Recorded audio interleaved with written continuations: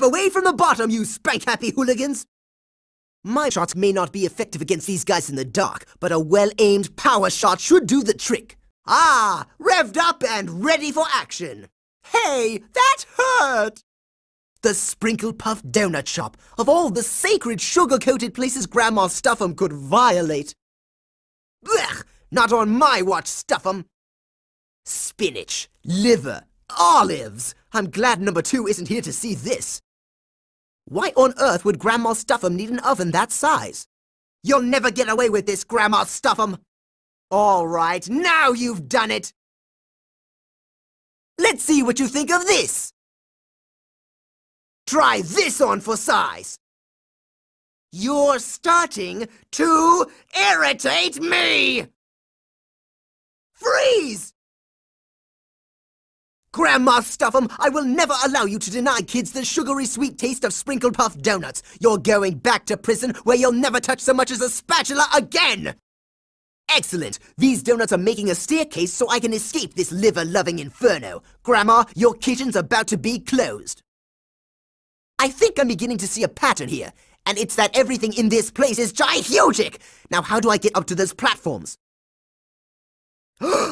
A river of donut batter! Why, this factory can pump out enough spinach and liver donuts to force-feed all the kids in the world!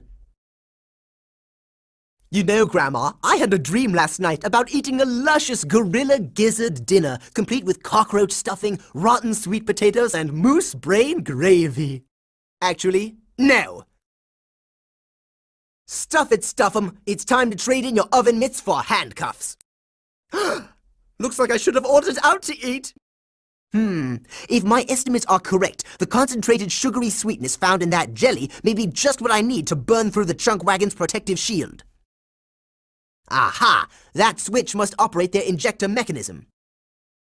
So much for your protective shield, Grandma Stuff-'em.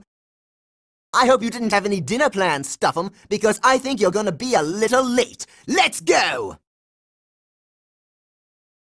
Come on! Back off! Not so fast! Take that! Sorry, ladies, kitchen's closed. The only thing you're gonna be serving today is time. You've really outdone yourself, number 2. This VR simulator is incredible. He looks so real, so pathetic. Now that's an accurate simulation. Toilinator doesn't have a clue, just like in real life. Clogging toilets with toilet paper to attack us? Of course, that makes absolutely no sense whatsoever. Oh yeah? You'll see! How typical. Ooh, look at that! The hit effects on my musket shots are very nice. Now, are those the polygons or particles, number 2? I really can't wait to face some better opponents in this simulation, number 2. Well now, number 2, after that training session, I think I'm ready for more of a challenge. Is there a super insane difficulty setting instead of super lame? Realistic to the end. I wonder what would happen if I threw this simulated toilinator out the window. We'll see about that, Count Spankulot. Maybe there's a way I can shed some light on this situation. Hands up, Spankensteins! There'll be no more bottoms busted while I'm in the neighborhood. That's it! My shots can overcharge these bug zappers to make them brighter. Now, if I can just lure those hands of justice into the light. That kid is going to need a double cheek transplant if I don't stop that servant of spankiness. My shots may not be effective against these guys in the dark, but a well-aimed power shot should do the trick. Step away from the bottom, you spank-happy hooligans! Sorry, Count, your days of spanking are... Hey! You leave my girlfriend Lizzie out of this! No! If I don't get some light down here fast, I'm going to get my butt whooped.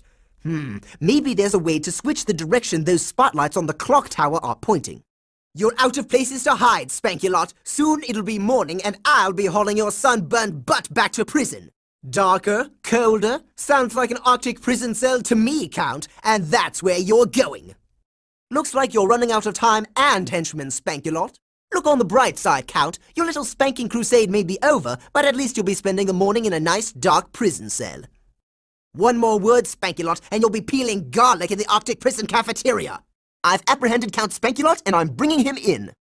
That's quite all right, number 2. We can put him in cold storage for now and ship him off to the moon base when we've captured the others. See you back at headquarters. Number 1, out. Nightbrace's cavity cave. Those fireflies were right after all. Bug-Bright toothpaste won't be unleashed on the children of the world if the kids next door can help it. Aha! This must be Nightbrace's main computer. From here, he can control the spread of Bug-Bright toothpaste throughout the entire world, and only I can stop him. Looks like I'm not going anywhere without those passcodes, but they've got to be around here somewhere. Maybe this other control panel does something. If this terminal had power, I could hack into it and get a passcode. Where does that power line lead? Those false teeth are blocking the flow of power. I'll have to shoot them down.